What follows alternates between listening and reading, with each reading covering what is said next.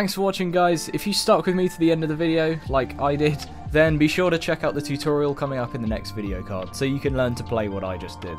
And if you want to perfect your Launchpad skills before you get started with the project file, be sure to check out my links in the description below. They have tons of lessons which are perfect for helping you develop skills like coordination and dexterity while playing Launchpad projects. Please consider subscribing if you enjoyed the video, and if you didn't, then tell me why and then subscribe anyway.